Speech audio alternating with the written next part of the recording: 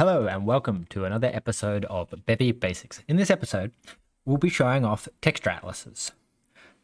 These can be very useful tools in making 2D games more than 3D games, mostly because in 3D games you could use them for UI and other things like that, but in 2D games they're used for animations and all sorts of different things like levels and all sorts of stuff. But that doesn't mean that they don't come up in 3D games, like Minecraft uses texture atlases, or at least it used to. This video comes as a suggestion from literally a cat in my Discord, and the link to my Discord is in the description if you have any suggestions on things that you want to see as Bevy Basic videos or other content you want to see on the channel, or if you just want to drop in and say hi. I don't promote my Discord nearly as much as I probably should. So let's get started with the texture atlas. What exactly are they? A texture atlas is an image made up of smaller images or tiles that can then be used in your game by basically referencing where in the larger image the subsequent image can be found. As I mentioned earlier, older versions of Minecraft use this for the blocks, where each block was stored in the same texture, and the block ID was used to look up where in the texture the actual image that was displayed on the block could be found. Another option is to store items inside a texture atlas so that, say, all of your shovels are in one image, and then the different type of shovel is used to work out what image to display in the inventory. Or you can do animations, which is a very common thing in 2D games, where each cell of the texture atlas is a different frame of the animation, and then you'll do something like the rows will represent each frame, and then the columns will represent each set of animations, so walking, running, jumping, all that sort of thing. And again, this all applies to 3D, but tends to be like a 2D application of this sort of it. So with the basics of what a texture atlas is, how do we use them in Bevy? Well, there's two ways of getting access to a texture atlas in Bevy. The first is to pre-make it in any sort of text editing, GIMP, Photoshop, whatever you use to make your images. And you can, most of these will have a grid function that lets you display and work out where each cell is, and then you can color it in, or you can pre-make something that is certain cell sizes and draw them in. And then when we get into Bevy, we use the asset server to load them and then spawn it in. I'll go into more detail when we get to the specific section.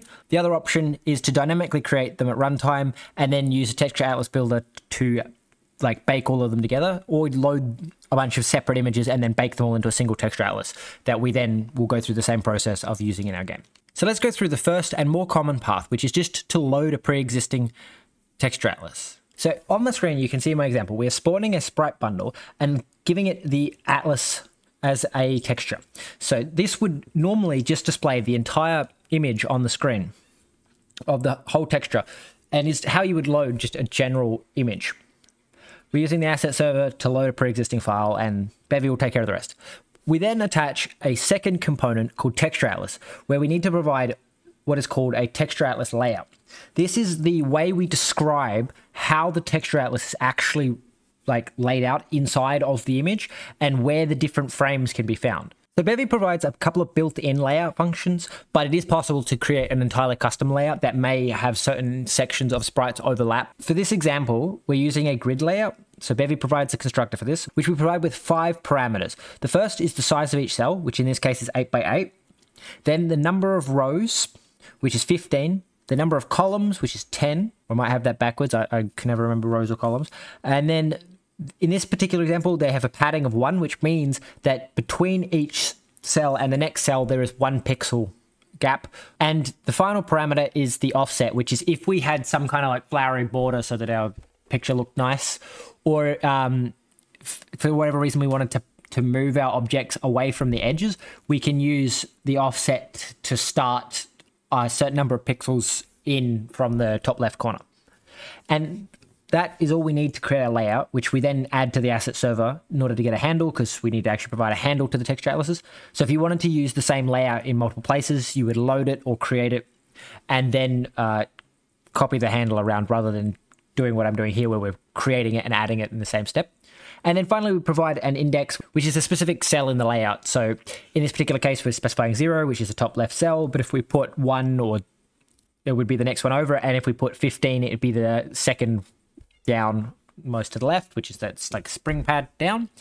And then so you can work out which ID it is, or you could come up with some kind of system that dynamically selects the ID, which if you look in my GitHub repos, you can find like an animation system that does this, where you specify like which cell it selects, and like the animation system will work out what animation cell to display. Up next, we have the approach of building our own custom text atlas, which is actually, I think, what Literary Cat was asking about. So the first thing we need to do is create some images. So in this case, I just put the comment, we create a load.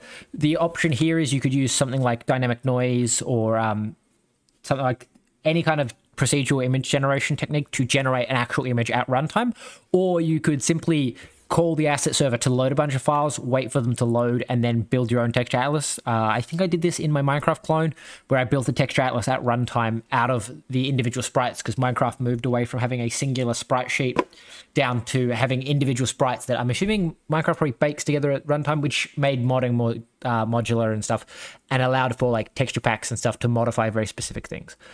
So then to create our texture atlas, we need to create a texture atlas builder. And then we add all our images. So in this case, we're just adding the singular image. And you can also provide a handle. This is for later when you bake the texture atlas together. If you don't provide handles, you have no way of knowing what index the specific image you gave it will end up at, because it will try and, I guess, compact the file as much as it can to make a square image that contains all of your images. And if you don't provide handles, you, I guess, just have to index through them to work out which one, or maybe they'll be in the specific order. I'm not entirely sure how Bevy bakes them together, but if you provide a handle here, you can then use that handle to request the specific ID of that image later. Finally, once we've added all the images, we call build, and build will return a layout and the final finished image.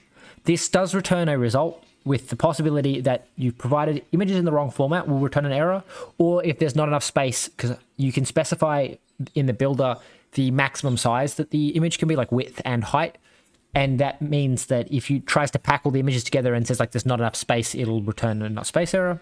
And if you have images, I'm assuming of mismatched format rather than any specific format that Bevy doesn't accept, it'll complain because you can't just push multiple image formats together, and Bevy doesn't seem to try and convert between the types. Once you've done that, we just do the same process as we did with the spawning, but instead of using the asset server to load, we just add the image to our assets and add a layout to our assets, and everything else stays exactly the same as if you were using a pre-built atlas. As I mentioned, you can entirely build a custom layout, so this is not necessarily the best sprite for it, or sprite sheet for it, but in theory, you could say this cell here is one, and then this is like the right corner. But then you could also say that this entire 2x2 section is the whole block, and make that its own cell instead of having a separate image that is the whole block, if you were to design like your game to use that style of image creation. And finally, if we want to change what specific image is being viewed on our texture atlas, we just query the texture atlas itself and change the index. So in this example, we I guess every frame, I don't know when this function would run, but we iterate through all texture atlases, and then we increment the index by 1 and modulo 10, which would, in theory, if we had a 10 frame animation, cause that animation to run on a loop, because it would increment up and then reset back to the beginning every time, and you would end up with like a little 10 frame animation. This is probably not the best way. I don't think Bevy will crash if you use the wrong index, but it's possible that issues will occur if you go out of bounds on the index and stuff. And I think that pretty much wraps up everything that is related to texture atlases and Bevy, at least for this video. I may have missed some stuff because I don't really use texture atlases, and so I'm not as familiar with texture atlases as I am with other topics in Bevy. If you've enjoyed the video, please do like and subscribe and share the video. It does help the channel grow. And if you'd like to support me over on Ko-fi, I do have that, and there's some like interesting perks that I've come up with for Ko-fi supporters, and feel free to go on the Discord and make any requests for future videos or anything like that, or catch me on a live stream when I'm making something. I hope you've all enjoyed the video, and I will see you in the next one.